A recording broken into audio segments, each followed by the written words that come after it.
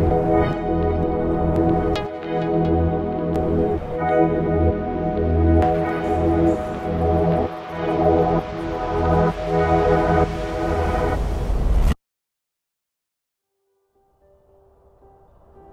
father-daughter relationship is really special, and most of you fathers would probably say the same thing I would say is, there's no guy out there that's good enough for my daughter. But Bailey, you've changed my mind.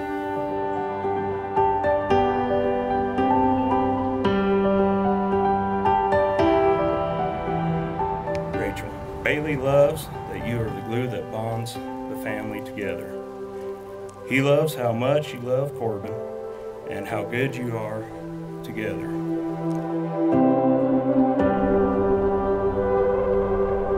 I apologize, I tend to get a little emotional.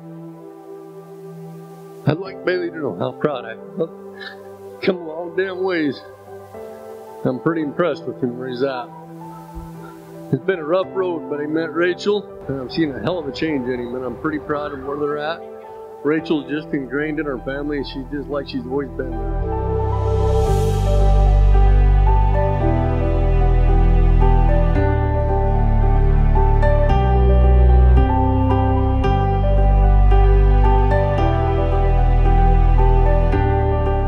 Both look to share a future that includes raising a happy, healthy family. The years will come and go. You won't take each other for granted. You will laugh a lot, you will cry a lot. You'll grow older and wiser. It's a good story, and your story is about to start a new chapter.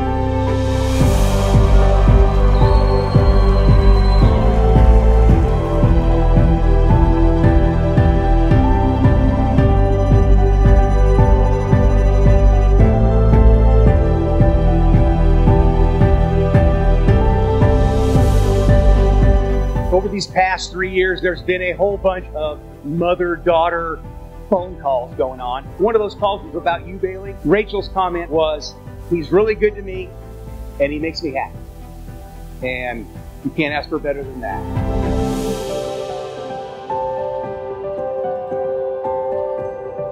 Bailey, Rachel loves that you blend into her family so comfortably. She loves the father that you are. She loves that every day you grow more patient because you're gonna need it. I don't wanna waste no time, so pardon this lack of composure. Exactly what my life ordered. A lover and a friend. Riding on the same page, walking at the same pace, wondering how my life got. Giving the bride away today was really a special moment. And it made me think back to when she was 14. Not because it was related to a wedding at all, but it was actually the first time I thought about giving her away. Love was inconceivable. But since I met you head to toe, I don't wanna waste no time.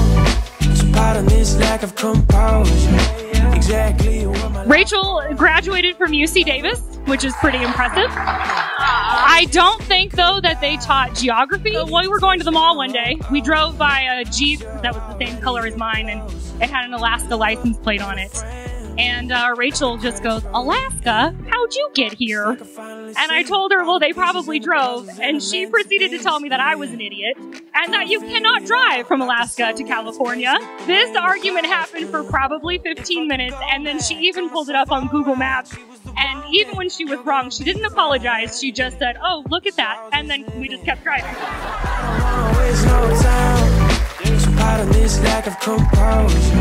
Exactly what my life ordered. A lover and a friend. Can we just skip goodbye? And you know, all the times that we've come to visit, you thought we were coming to see you, we were just coming to see you. A lover and a friend.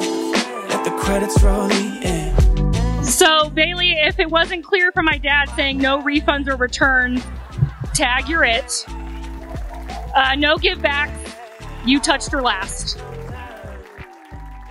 Please take each other by the right hand. Good, there we go. My sister is incredibly loving and kind. We spent countless nights watching Disney movies snuggled up on the couch.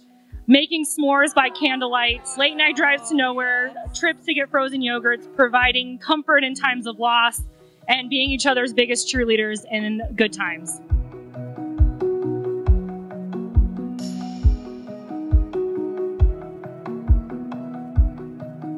When I was 4, I told my mom that she was going to have a baby.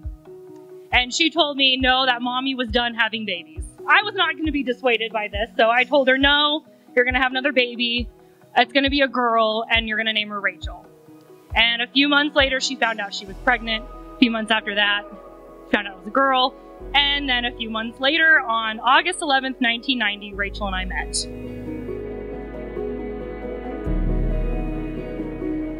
I'm gonna cry.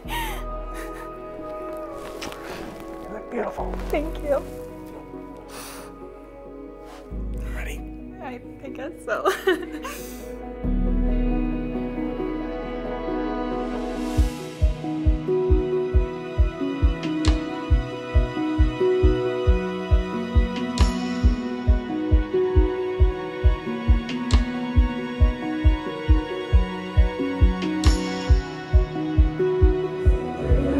You've done great, girl. You've done great.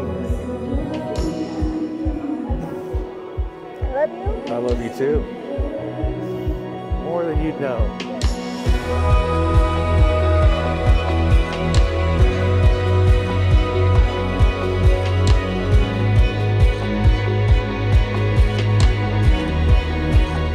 Bailey, do you take Rachel to be your lawful wedded wife, to love and comfort her for better or worse, in sickness and in health, and to reap any and all tax benefits as long as you both shall live? I do. Rachel, do you take Bailey to be your lawful wedded husband, to love and comfort him for better or worse, in sickness and in health, and spend all his money for as long as you both shall live? I sure do.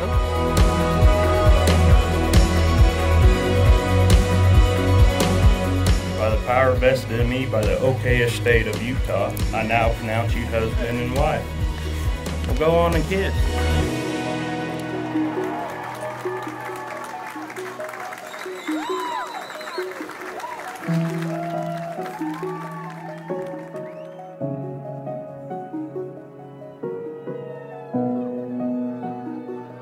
Remember, life can be tough to get through it, but together you can do it.